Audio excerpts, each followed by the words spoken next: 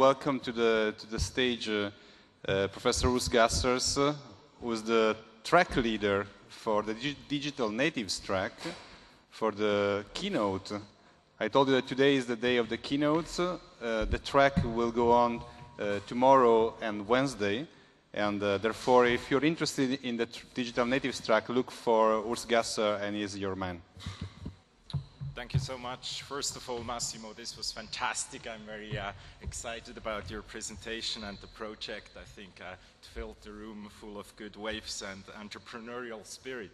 I'm also thrilled actually to welcome you to this first plenary session, this thematic track focusing on youth, digital technologies and the future of universities.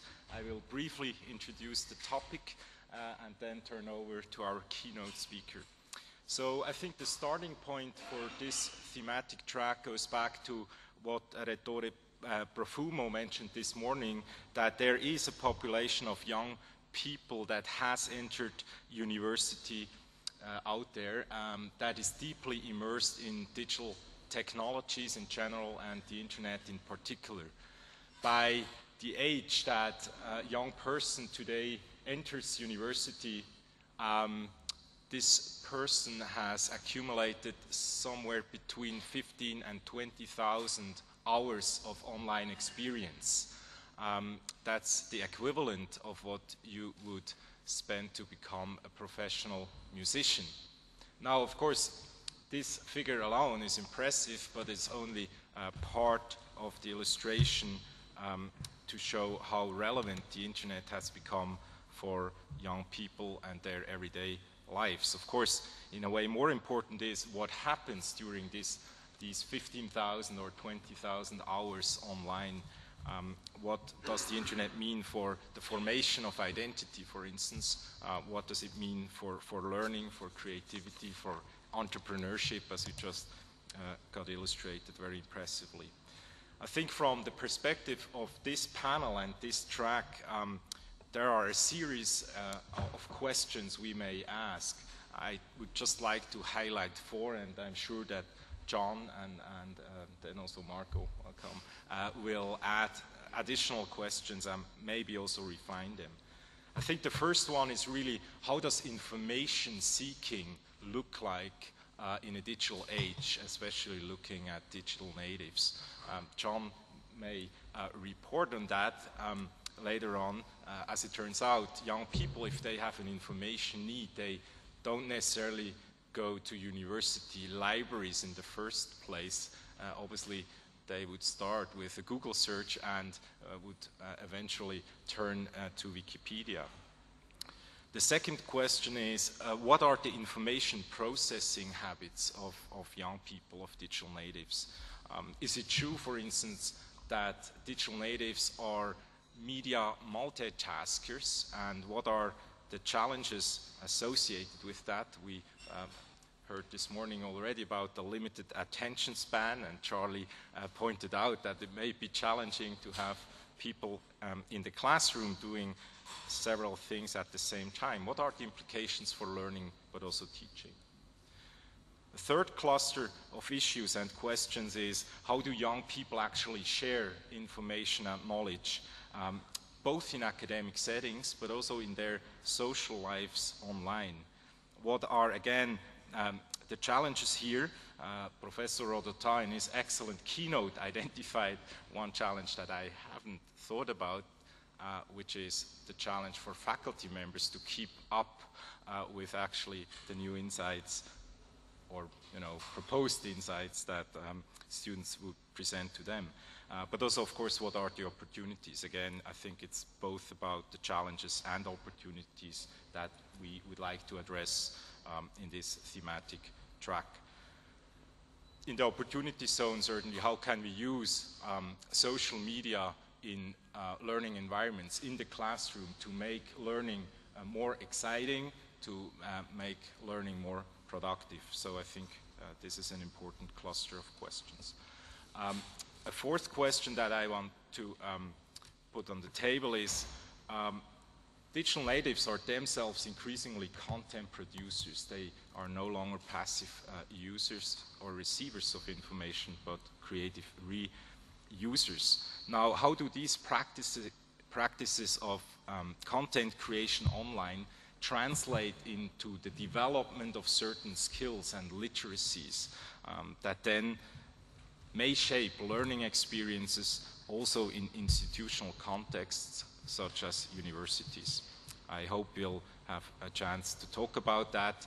Information quality, for instance, is a keyword there, where you see how content creation, say on Facebook, in Facebook environments or in game environments, may then actually lead to certain skills that are also well relevant in more traditional institutional settings such as universities. So these are just 4 questions that our track today and tomorrow will address. The starting point, as you can take, is a phenomenological perspective, looking at the media usage habits of digital natives. But of course, there is also a normative dimension to all of that. It's not just descriptive. I think there are important issues and questions at stake. How do we, as educators, respond to some of these changes in information behavior and changes how learning happens today? What are the trends and habits that universities should embrace and build upon? But then also, of course, what are the traits and trajectories where our institutions of learning and education should probably resist and give some pushback? In other words, what's the future role of university and universities in reshaping the ways in which young people relate to information, communicate with each other, share knowledge, and define ultimately their relation to social institutions? So you see, this just by way of introduction, a few of the issues and questions that we have to deal with in this particular track. And of course, there is no one better than my dear colleague and friend, Professor John Palfrey of Harvard Law School, to address these issues. John is not only a professor at Harvard Law School, he's also a vice dean and the head of library. He's very well positioned to answer not only some of the questions as, you know, what the data suggests, how young people are using media, but then also to discuss, address, and explore together with all of us, I hope, the more challenging normative questions. With that, John, over to you. Thank you. This will come up. Good morning, and thank you particularly to Juan Carlos. You asked Charlie this morning whether something would be a success, this event would be a success, and I think it is already a triumph. You've hosted us, thank you, this is good to be amplified. Juan Carlos, you've hosted us in a way I think that expresses exactly the network and the desire of this event to bring together a group of people from wherever we have been gathered in the world, physically here to Torino, but at the same time, you've created an event that brings this network together in cyberspace. If you follow on Twitter, the #Communia page, of course, you see in this environment that you've created the conversation in both spaces, and I think you've given life to this idea of networking a university and a learning environment in the particular way that I hope we will all do in the spirit of inquiry over the next 3 days, and ultimately what we are here to do. I want to lean into this idea of redesigning the university for a networked age, and to do it with respect to the learning habits of young people, digital natives, as Urs and I have been talking about it. There's a wonderful track led by Antoine Picon and Jeff Huang later, where we'll talk about specific architectures. And I want to tie this session of digital natives specifically to that architectures, which is to say, if we were to rethink what a university ought to be, or what a learning environment broadly ought to be, in a digital plus era. This is part of the argument I will make. It's not purely digital, it's not purely analog, but a digital plus era. How would we design it? What would that architecture look like? What would the Politecnico di Torino, when the Olympics comes, what would it look like in this environment if we were to design it from the ground up, knowing that we have these hybrid environments in mind? And that is the ultimate premise. I start often when I think about this particular question in preparing for this lecture with an image that comes from the Harvard Law School library. Delighted to have some colleagues here from Harvard Law School and our library in particular. I think nobody in the room would guess what this is, perhaps save Mr. Fisher in the front row. This is the personal library of a jurist in American history, an important man, Oliver Wendell Holmes, who was both professor at the Harvard Law School and a member of our Supreme Court. And this was the learning environment that he created for himself. This is his personal library.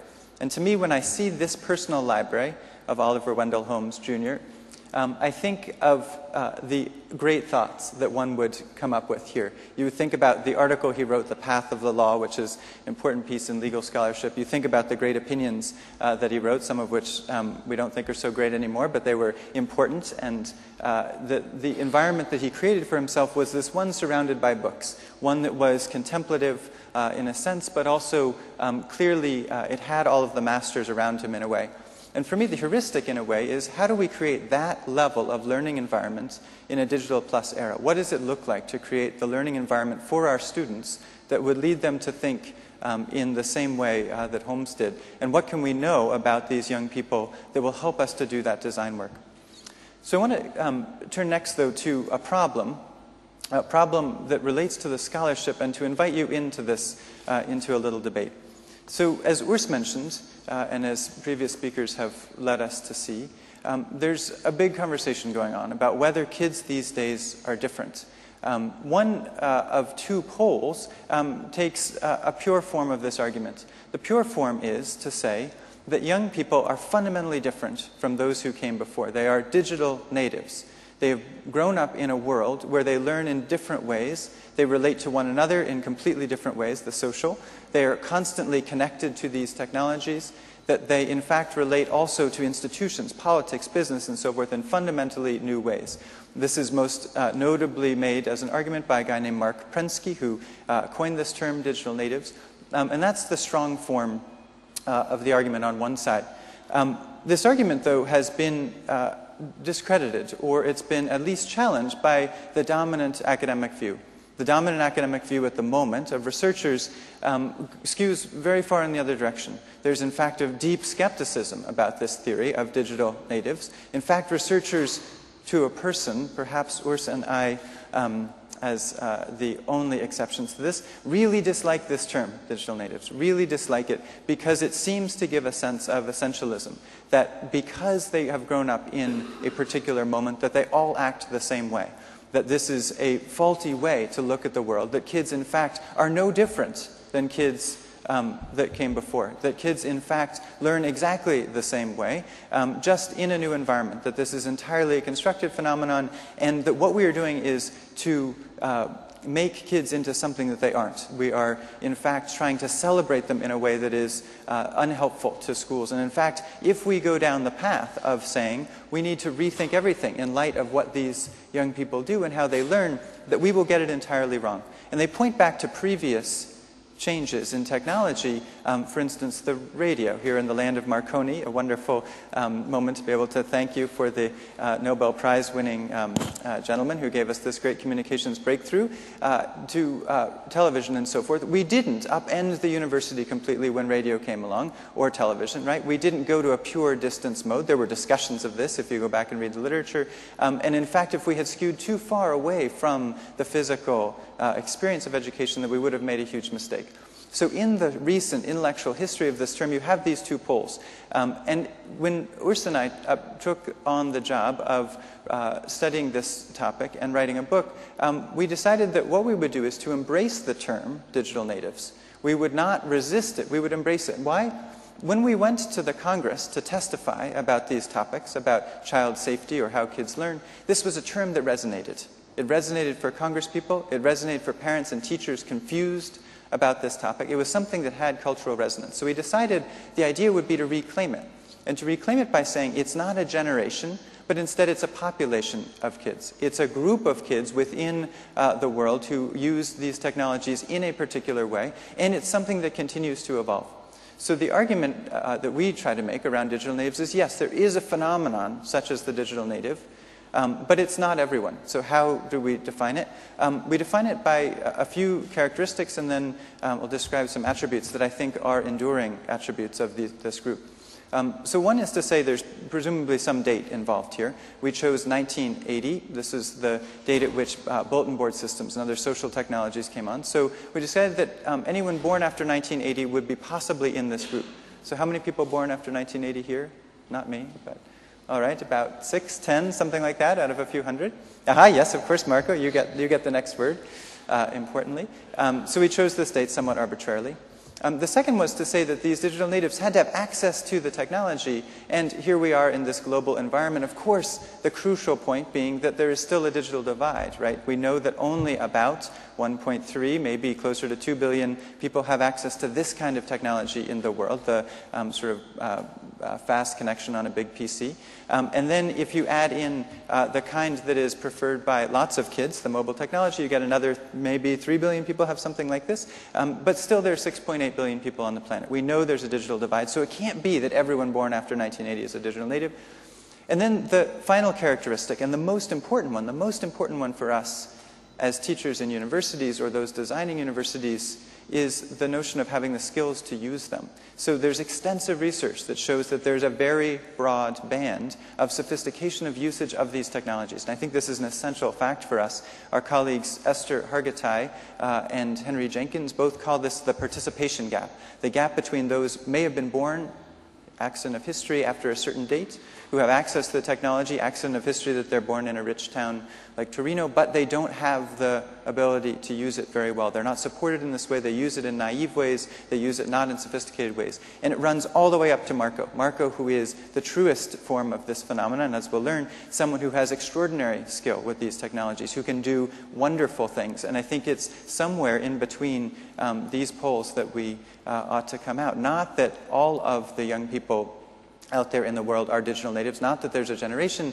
but that there is a phenomenon, and it's something that we can study empirically and learn what the attributes are. I think it's important also to note that it's not just kids who use technology in these extraordinarily sophisticated ways. So Massimo gave us this sense of wonder about Arduino. Clearly, he has all of those skills, presumably born after 1980 or before 1980, but no doubt the same set of skills as these kids in many respects. That just as there are digital natives and digital immigrants, that we should think too of the digital settlers, those who were there at the beginning of the technologies and who in fact have constructed and built them, the leaders like Massimo, who are the digital settlers. Another digital settler, does anyone know whose hands these are? I'll pause. Obama. It's just, to me, amazing that you can put up on a screen a slide of a pair of hands anywhere in the world, and everyone knows that that's President Obama's pair of hands, the most famous pair of hands in the world. President Obama, when he ran for election to become president of the United States, there's a story that happened during the campaign. He was standing beside a soccer field as his girls played soccer, and he was on his BlackBerry, typing something to his campaign manager, and his wife comes along and slaps it out of his hand, saying, "You can't be photographed, doing your BlackBerry when you're supposed to be watching soccer." And he's continued to have this crackberry addiction, as many of us do. Where's your BlackBerry? Where is it? You don't lose it. And somehow continues to have this in the White House. So I think it's important to note that even those born well before 1980 sometimes have just as much in the way of skills. And of course, we are constantly modeling it. I can't resist one more photo of our president.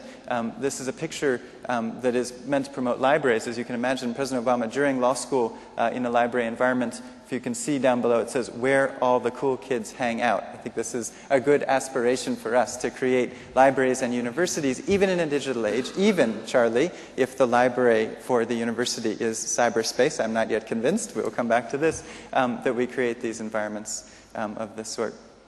So I want to pause for 1 second. I was, in preparing for this lecture, struck by the irony of talking about how young people learn in more interactive and different ways, in some cases of giving a lecture at a conference of this, and seemed too rich an irony to be the one person standing on the stage talking about it, and that much of what we study is, of course, peer-produced, that we engage this idea that it is not only the one person on the stage who knows something, but it's the group. And of course, in this particular project, the person who I've learned most from, we are all freshmen, I'm still a freshman plainly, Juan Carlos, is Urs Gasser. And I wonder, Urs, if you would join me up here. I'm going to bring you into the lecture to make it somewhat more interactive, and I'm going to pose to you some secret questions. No, up. You have to come up, and you need a mic. And Marco, you're next after this one. All right, Urs. Here you go. But this gives me the opportunity to tell you that you should slow down a little bit. For the translation? Thank you, I will do. That's very good. So you can start modeling for me the slower means of talking. Right, excellent, in your European way. So the first question I have is, we made this conscious choice, a conscious choice to talk about digital natives as the topic. We've gotten a lot of abuse, having written a book, Born Digital, where we use this term, that we were on that first pole, the pole of saying it's essentially something that is not, that is fundamentally different from what came before. But of course we try to reclaim the term and to do something different. So a few years after doing it, did we get it wrong in some respects? Do you regret this decision of embracing the term digital natives now that we've seen, in fact, not just the pushback to an argument, but also the development of cyberspace since? It's a hard question. I do not regret it. I think there is certainly a perception issue that we could have addressed in other ways than we did. And that is, I think the book that we wrote focused on change. So, I mean, the main interest was exactly what is different about digital natives, or this population actually that is so deeply immersed in digital technologies. And I think always when you focus on change, that you basically, of course, not make the same strong argument for the things that remain consistent and constant over time. So I can see why we get pushback on that side, arguing, well, you suggest everything is different, but actually it is not. But we have never said everything is different.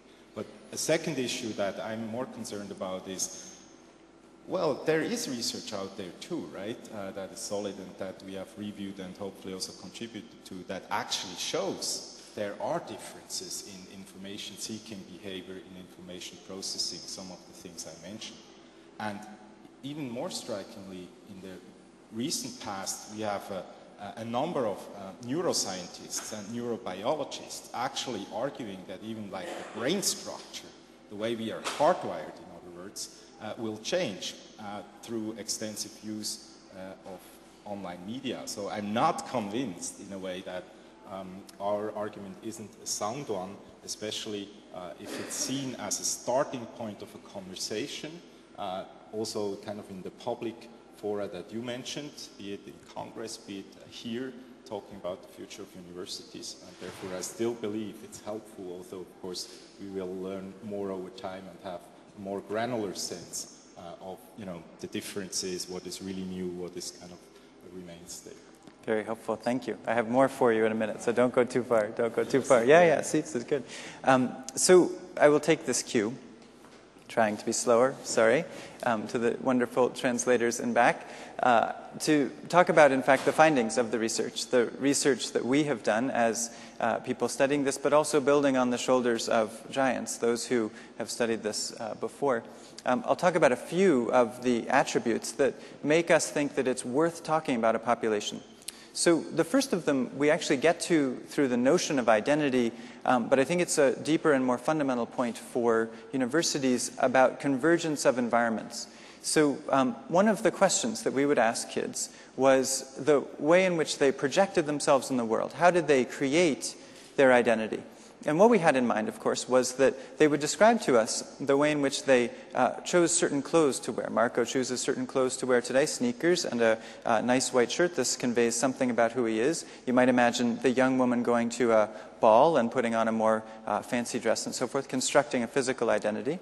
And at the same time, they would describe to us the creation of an identity in Facebook, a creation of an identity in the social environments online that they inhabit, and through the texting and so forth that they make. And it turns out that this was not a possible question for them to answer.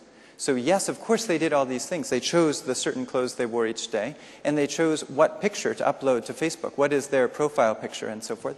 But what was confounding to them was that it was a converged environment. It was just a mesh. It wasn't online life and offline life. It was just life. And so when we think about building a library, we think about it as a physical space on the one hand, and then a virtual space separately. We create the library website. We're making a mistake.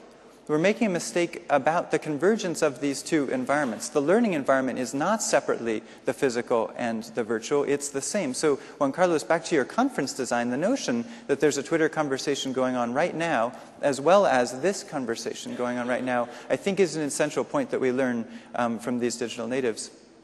I think deeply related to this, when we talk about identities, they describe also how the creation of identities is not just in text, it's not just in what they write, but it's in the characters that they create. It's in the avatars and so forth that they go around through this digital aspect of their converged lifestyle with.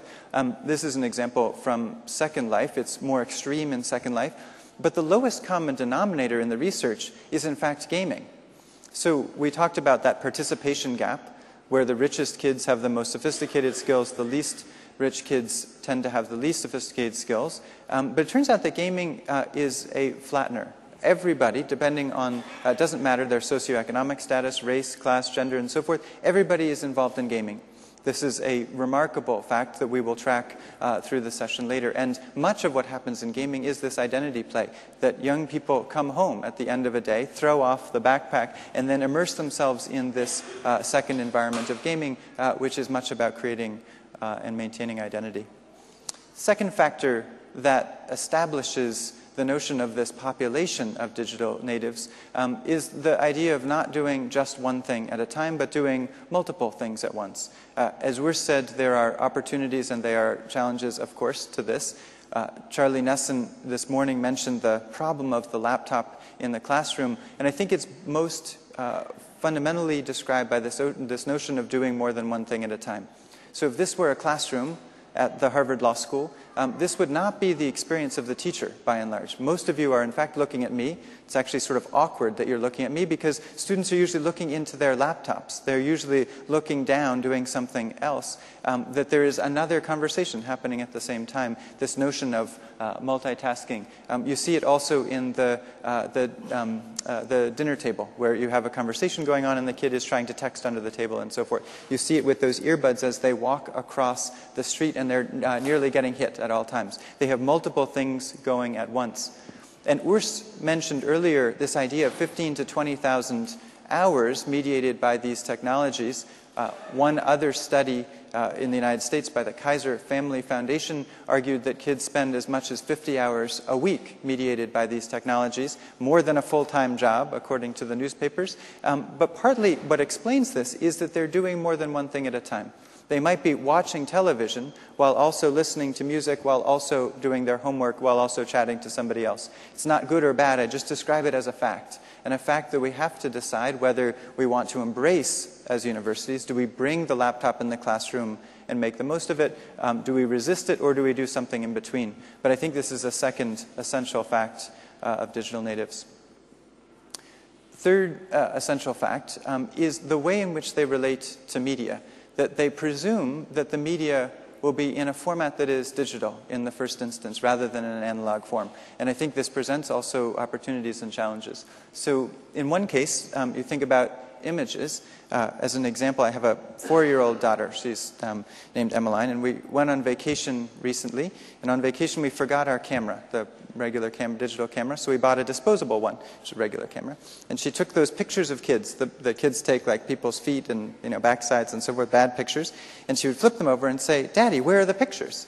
She was assuming she could go and delete the pictures that were on the back of the phone or the back of the camera. She'd never had the experience that you take a roll of film, you bring it to a store, you then wait 3 days and get it brought back. She didn't have the experience of the analog image. Her presumption was that it was in a digital form. You could then do something with it. You could make something with it, make it more social, and so forth.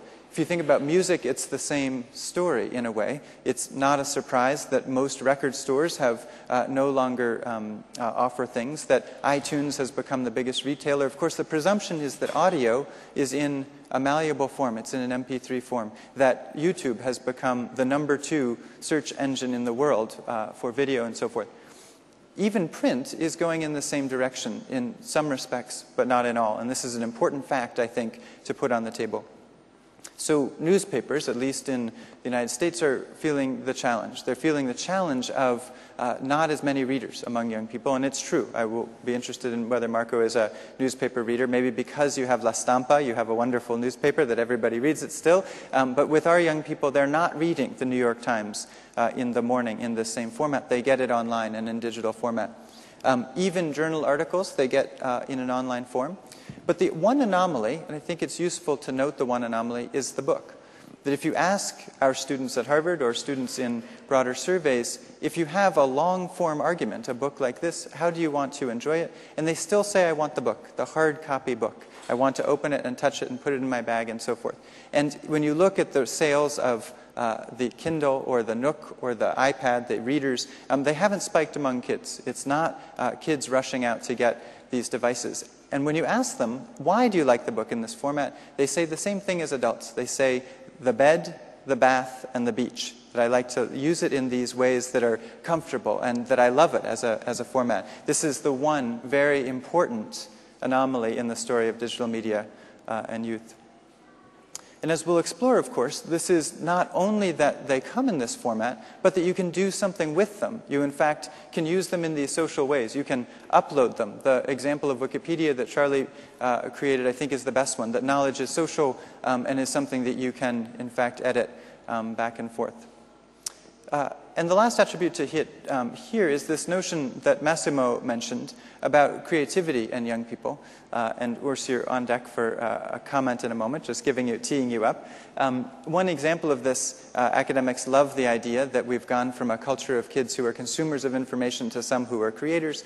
And we found in our research that it is sometimes true, but not always true, that there's still a large segment of the population that we've seen whose creativity online is very, very limited. It's limited to creating a Facebook page or another social network page. The kinds of kids who are doing the most creative things, Massimo's creators, are still a small percentage of the kids, the most sophisticated and so forth, the smartest.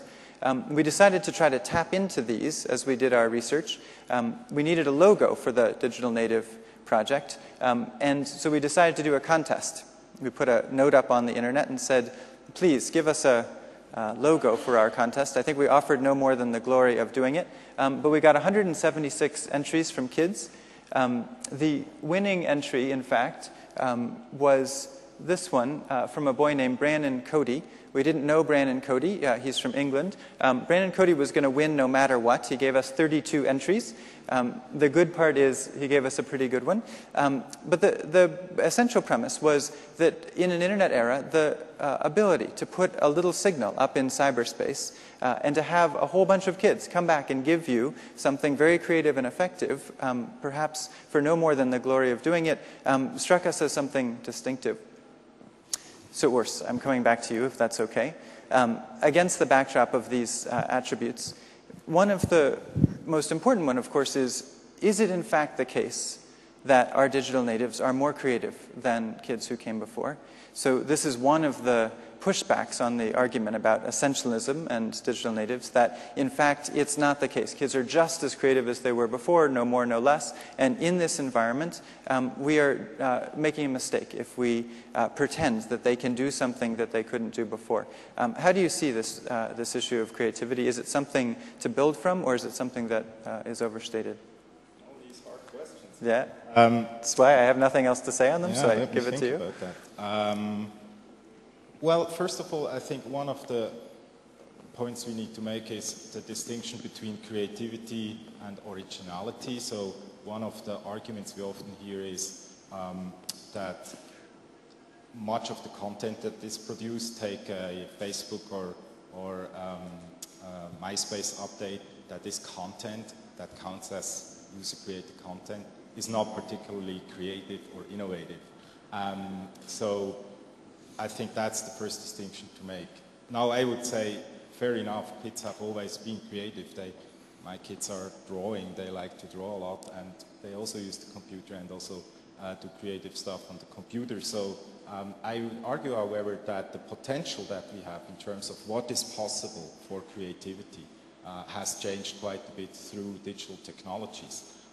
looking at some of the videos, for instance, we run a video contest in association with Artbook. Some of the things we've seen there is just really amazing, both in terms of the quality of work, but also in terms of participation and so forth. So I would be very optimistic, and I think the real question before us is not so much, is it, you know, the current state of play, are kids more creative, or is it more or less the same as in previous years? It's the question, how can we draft policies to open up and encourage youth to be creative, also in traditional institutions such as universities. And I know that you are in the process of creating a lab. For instance, at the library, we of course at the Berkman Center have also a lab and thinking about youth involvement in that in a very traditional, formal setting, of course, and I think that's the way to go, so to craft policies and create spaces and places that encourage creative expression. Excellent. Thank you. It's very good. It's very good. Better than I would have done. I would add one more piece to the creativity, and then Marco, I have a question for you, if that's okay.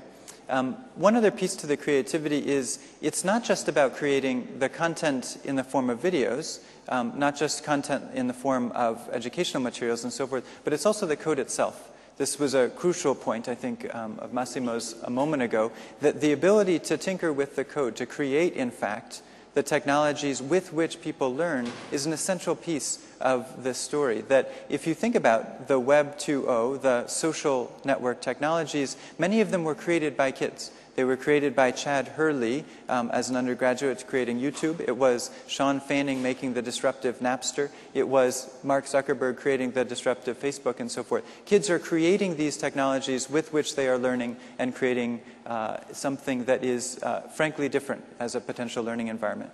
So, yes, sir. Yes, of course. And then Marco, you're next. So now I have more time to think about your question. And here is one, I think, aspect in addition to what you just mentioned. It's also that, of course, much of the content that is created in a peer situation, right? Quite often you would have friends reading, reviewing, clicking on the things you created, be it even on a Facebook status update. And I think there are important skills, as research indicates, associated with that type of creativity. So it's not only to be creative in the first place and produce something new, but it's actually learning also quite a bit in terms of social skills, in terms of information literacy and media literacy, and this may actually be something new as opposed to Ananda, my daughter, sitting at the table drawing a nice house, right? Because it's deeply in a social, embedded in a social context. So that's just kind of... That's excellent. Thank you. And speaking of embedded in a social context, we have Marco, the founder, in fact, of something called the Oil Project. I hope that you will tell us some about it. There's a microphone there. I wanted to pause at this point, which is partway through. Digital native. Yeah, you are? All right. He embraces the term. This is a digital native. They are real. You can touch them. Here comes the spotlight. So, in the spirit of peer review and criticism, we've described a series of attributes. And one of the more difficult things is to describe this series of attributes about the subject of your research, in fact, the object, the people who are doing it. So one question would be, does this sound right? These descriptors of youth, of which you're one, have we gotten it right? Or would you critique, in fact, how we describe the attributes of digital natives? And from there, are there things that we as universities ought to be doing that we're not? Are we getting wrong, in fact, how we interpret these data that we've been collecting? Thank you.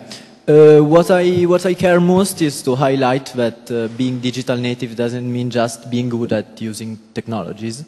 And indeed, I appreciated very much the second part of the speech when we talked about digital identity and multitasking stuff and the peer-producing things. For example, in Italy now, we heard about digital natives when we talk about kids of 2 months who manage to use iPads without using instructions. But there is nothing special at all in that, because kids can quickly learn, and that's not a news. Egyptian kids, maybe they were good at climbing pyramids without reading instructions. So the social aspects are the one we should care most. And in my experience, I'm talking about this little school, online school we have built. Yes, the news, it's quite new that you can learn by the computer, staying at home, but the greatest thing is that you can do that with the peer system we were talking about before. And that means that the student of a lesson is also the teacher of the other. And that's not about technology. That's about the way we really perceive instructions and learning. And from these points of view, I think that a digital native is someone who has a strange relation with authorities, information authorities. First you talked about newspapers, and yes, we are reading that digital natives are not reading so much newspapers and so on. That's why a digital native is a person who won't say, will never say, that's true because BBC News said that. That's a sentence that we will never hear by a digital native, because we are born and we are growing up with a so complex system of information and authorities that doesn't mean anything, BBC News or something else. And that's not a good aspect totally. I mean, we have really lots of bad aspects about that. For example, we have in Italy lots of guys on Facebook who are protesting with laws that are already being rejected. I read yesterday on friends of mine on Facebook, oh my God, that law it's so dangerous, but there is no, what do I mean? The problem is that you have from the information overload stuff which is produced from the peer production, you have all the problem about fact-checking and things like that. So we really have to work a lot about these aspects. But focusing on the social aspects like this is the first step. So in a few words, lots of sources with a strange perception of authorities, different kind of sources, images, videos, what we have already said, basically. And the fourth one is a different perception of time. You know, instead of reading a book for an hour, you have these animals, these digital natives who are reading lots of pages of different web pages, books, magazines, maybe without understanding anything. But that's not definitely wrong. Also about that we have to, you who are scholars, you should doing really resources, lots of resources, sorry for my English, because it's not true that if you spend lots of time reading different things instead of the novel from the 18th century, that's worse. I don't know. We have to... Extremely helpful, thank you. I would echo, I think, this key point that you make about a different relationship to authority and hierarchy. This, of course, echoes our wonderful first keynote, our colleague from Rome, who made the argument that universities may be at risk, right, in this environment in which hierarchies are being broken down in different ways. So the hierarchies may look like institutions in business, the record industry, the newspaper industry, the telecommunications industry, but it may also be the industry that we're in as universities, and that we should bear in mind, of course, that these same things we study in other industries may come back to us. And you mentioned, of course, what some of those threats are.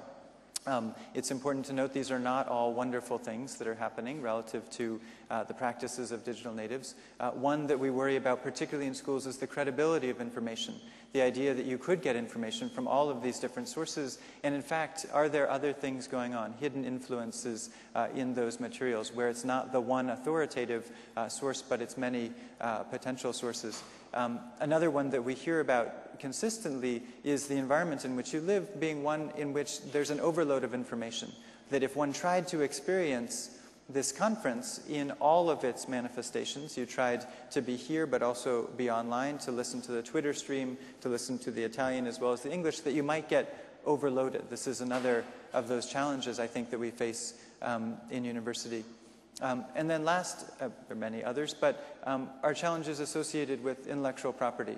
The notion that in some cases the rules are extremely complex as to how kids can use these materials that they wish to use in the learning environment, or that we as libraries, for instance, wish to put online in Charlie's library in the sky. If we're trying to make all of our libraries be one in a digital sense, we're restricted greatly by rules on intellectual property, and many of the things that we wish for kids to be able to do are very complicated, and in fact, they then don't do them. So we face a bunch of issues.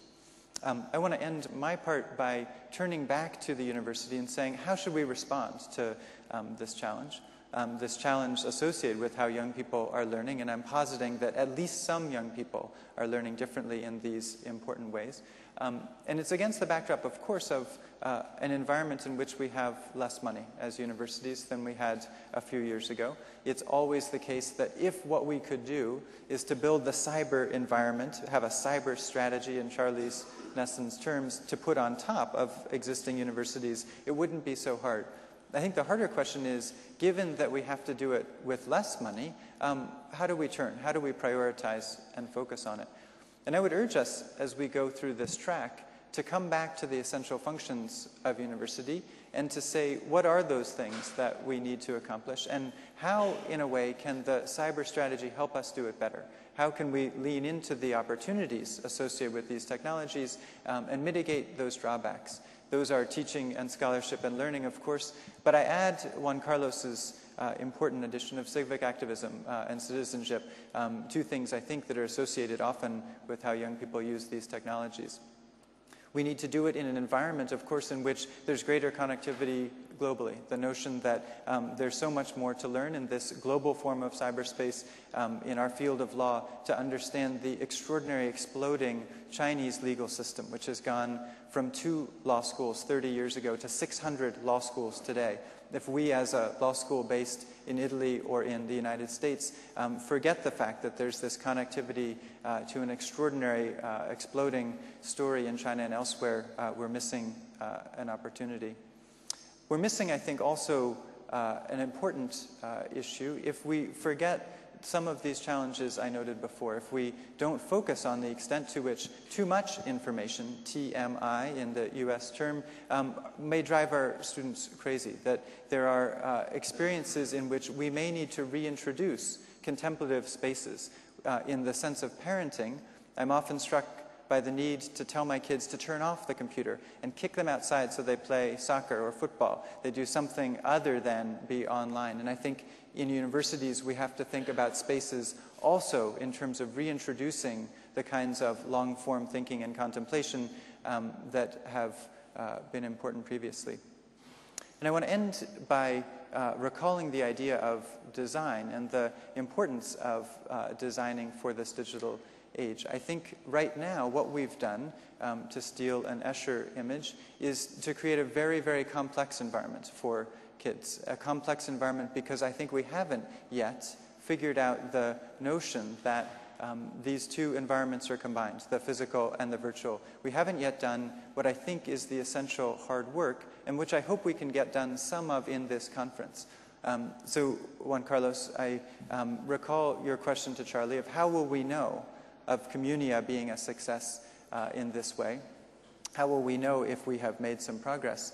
And I would put to us the job of the architect, that if we were to build a new building, this is the Harvard Law School library and classroom building called Langdell.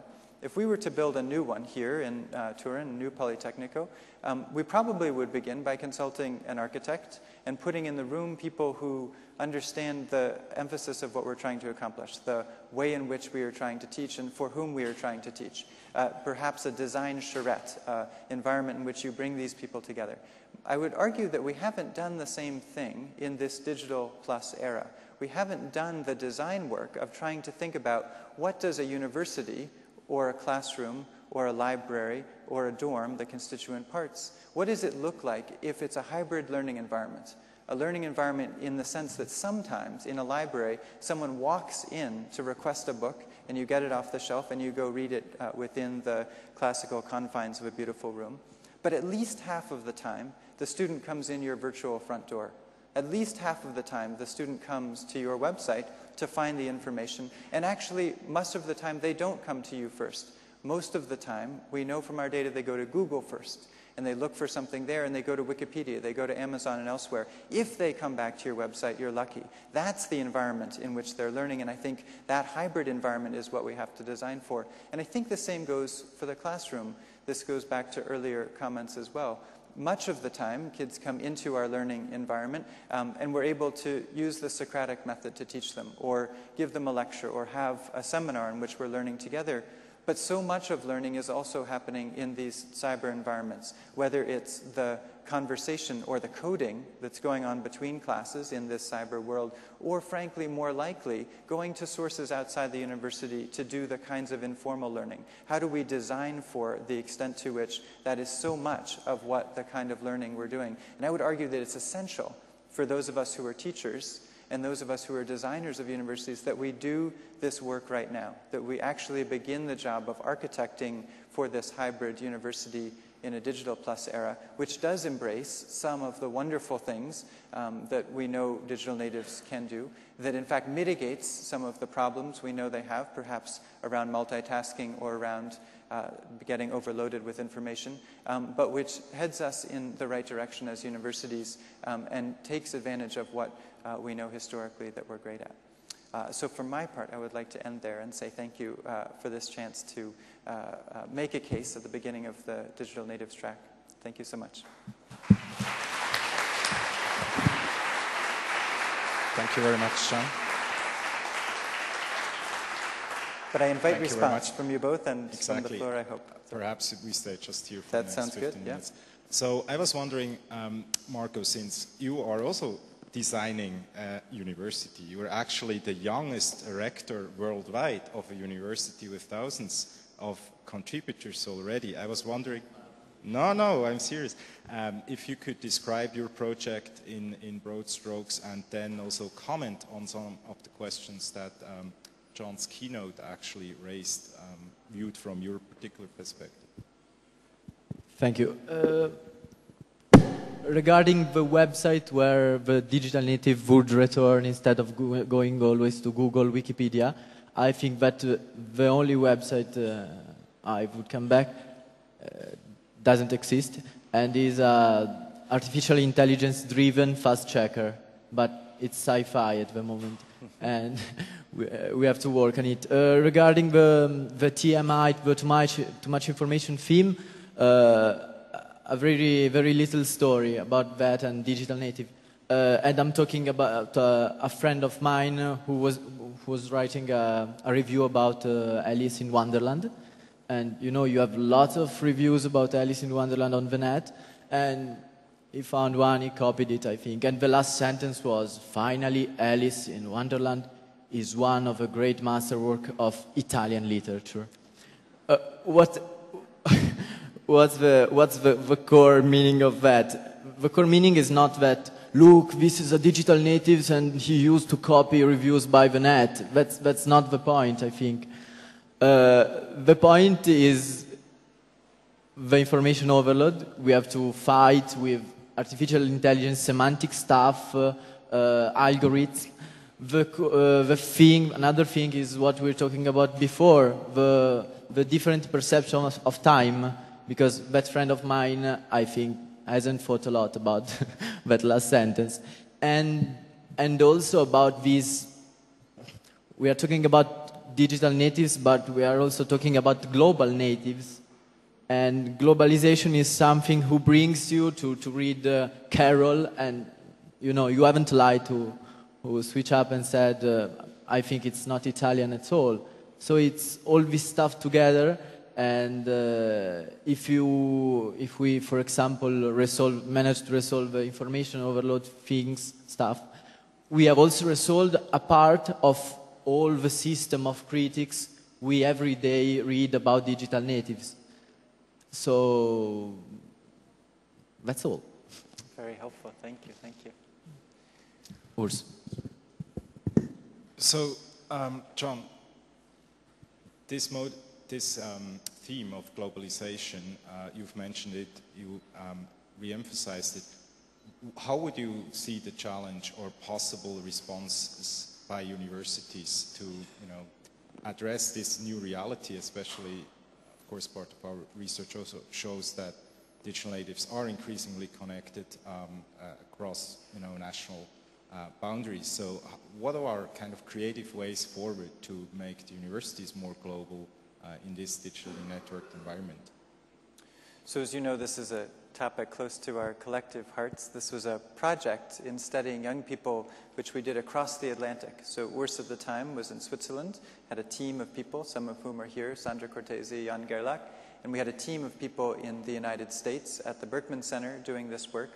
And in creating the study on youth and technology, digital natives, we did it in cyberspace, right? So we used Basecamp as the environment. It could have been any other shared space. And the research teams took the information and put it into a single place in cyberspace, and it was from there that we crafted a book, right? You then make one chapter and edit another chapter and so forth as we go forward. And I think this idea of being able to combine ways in which young people can learn from all different environments, from a global network, is an essential point. Second, I would say that one of the arguments we tried to make in Born Digital was an argument that it is a global culture. It's a culture of young people who are joined by a common set of practices, a common set of experiences in being mediated by global technologies, and that this may well be one of the commonalities that may help cross-cultural understanding. So we did our research in the northeast of the United States. We did research in Bahrain in the Gulf. We did research, of course, in Switzerland and elsewhere in Europe, and we did it in East Asia, in Shanghai and Beijing. And it's too small a study to make a large claim about these commonalities, but what we found, of course, was among elite kids in these environments that they use technologies in very similar ways. So the possibilities for connectivity on a global level are enormous. And I think the right way to think about it from a university perspective then is to see it as the next generation exchange program in a way. So we used to have the concept that a student in her second year at the Politecnico di Torino would come to the Berkman Center and spend some time and so forth. And this is very important. We do have to get on airplanes. We do have to break bread together and have a nice Italian meal with Juan Carlos to understand the environment before we teach together.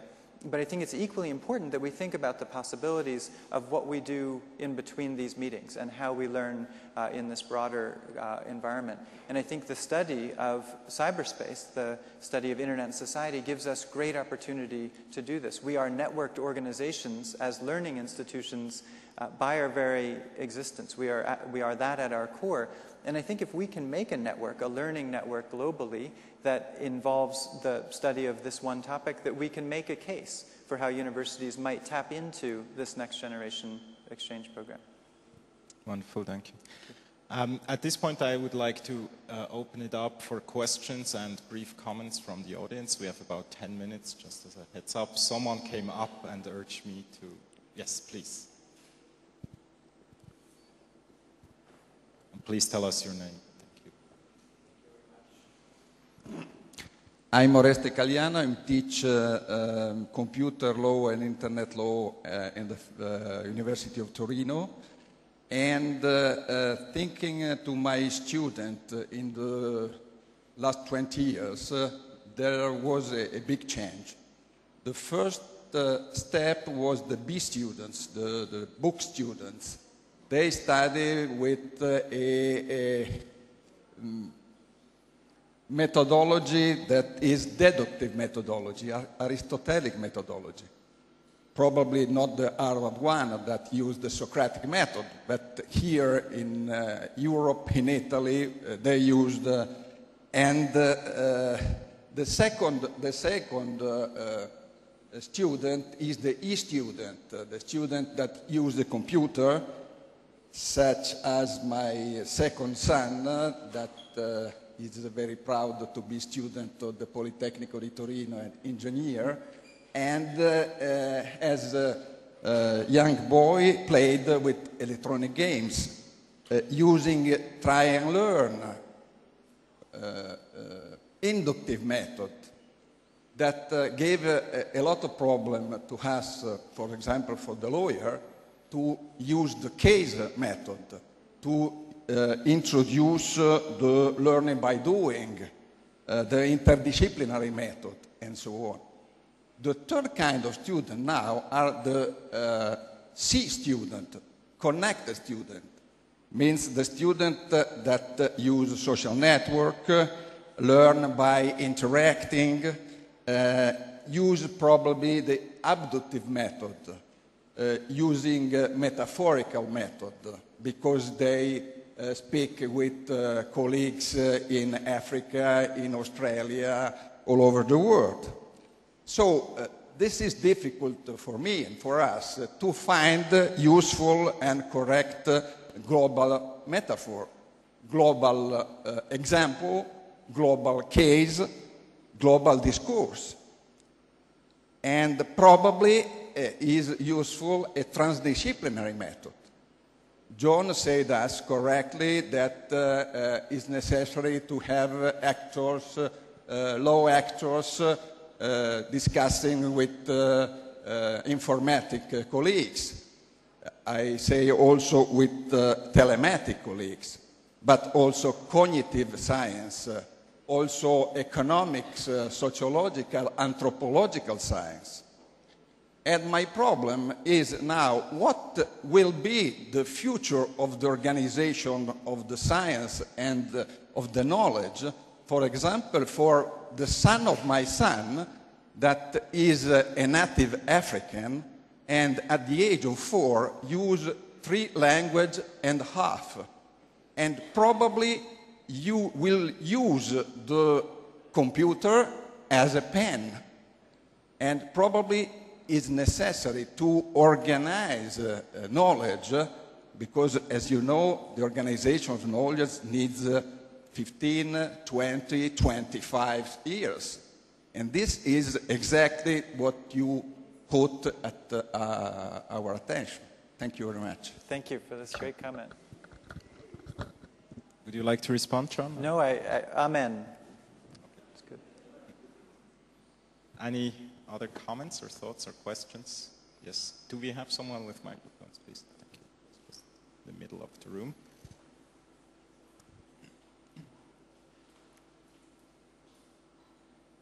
Hello, I want to ask to Marco just a question. If in your opinion, there are some typical not characteristic values that the digital natives have, and they want to share with the world, and if yes, if you share, I have a fear that my fear is that in the future these values that the digital natives are taking out will give the place to the ancient values, the non-digital age values. So I have this fear that at the end, in the years, the digital natives are not so much strong to give voice to their values. Thank you. Yes, we have lots of catastrophistic theory about that also in Italy. We have La fine della modernità di Eugenio Scalfari about these digital natives who are doing what you said. About values, I think that the third aspects I said before, which is the one about the authorities' perception, is a great positive value. And if we manage to resolve the problem of information overload. And on the other 2 aspects, yes, I also have a few doubts, especially on the aspects about the time, no? the distraction and the different kind of attention we digital natives does have. On the second one, of the one about the different kind of contents we use, I think that yes, we can talk about is a video content a good content, is globally a value to use that kind of content, how much value does an hour on Facebook have, but is quite complex. But on the first point, the authorities, I think that is a good value. And first you asked, in the future, will the university be the center of instruction? Because we don't have the answer, actually. And regarding that, I have a really banal answers. I don't know if you like banal answers. I do, at the end. And I think that we are talking about a globalized marketplace of knowledge. That's a marketplace because it's just one, it's worldwide, etc. And in a marketplace of knowledge does win the quality stuff. And so if the real question is, will university manage to guarantee that great quality that will and the consequences that university will remain the center of knowledge and instruction? That's the core point. And what we really must avoid is, for example, to have a great university in the States with university in the States who manage to remain the center of knowledge, and in Italy the opposite.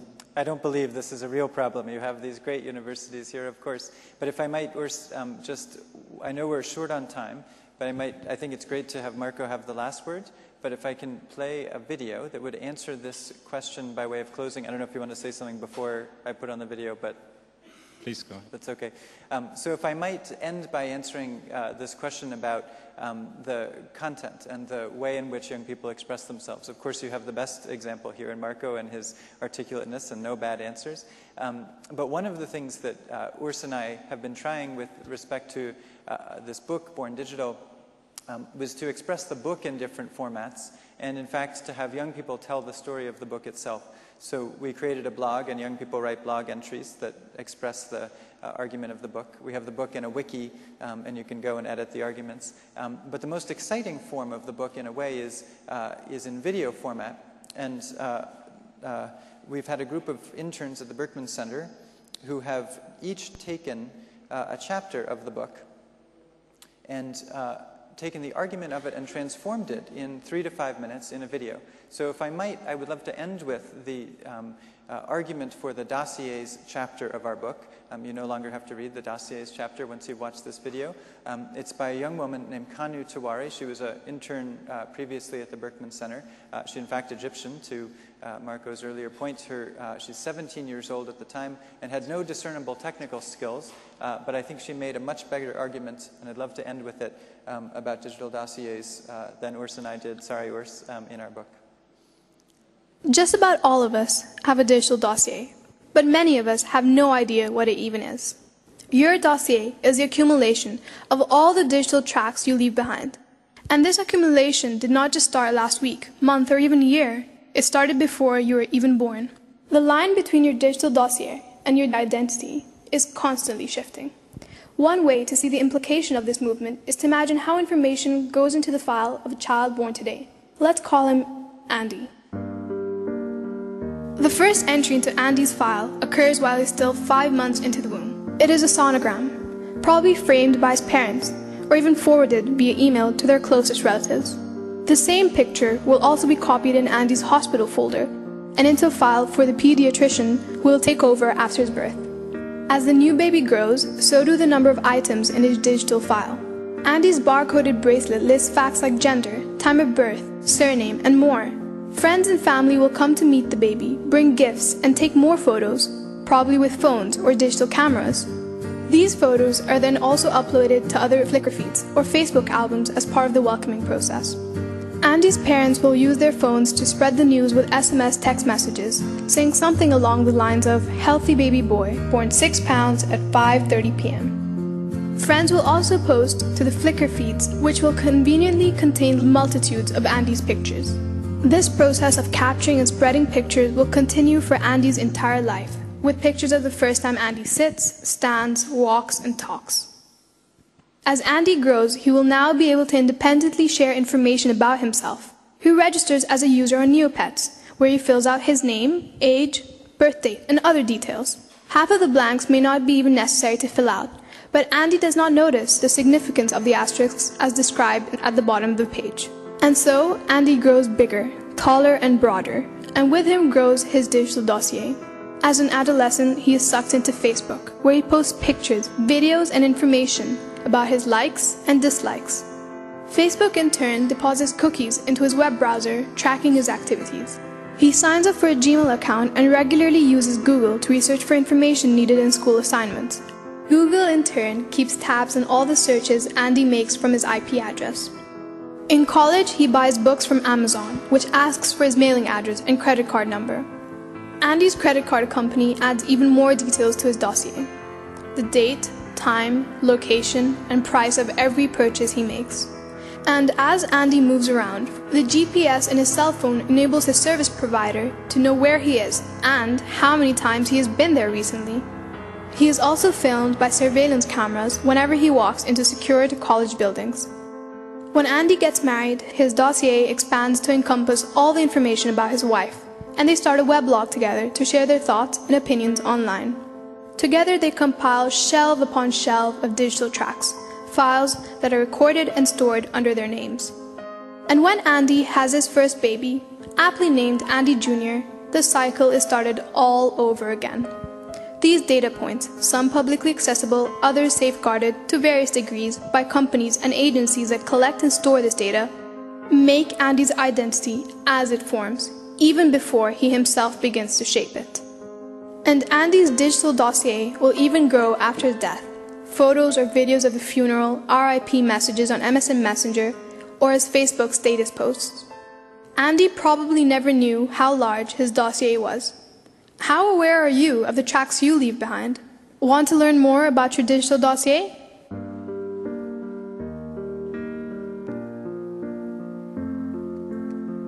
That's advertising, John. So thank you very much. Obviously, this was just the beginning of the conversation. We'll continue tomorrow. Thank you very much, John and Marco. We will continue at 2:30, and you have lunch instructions.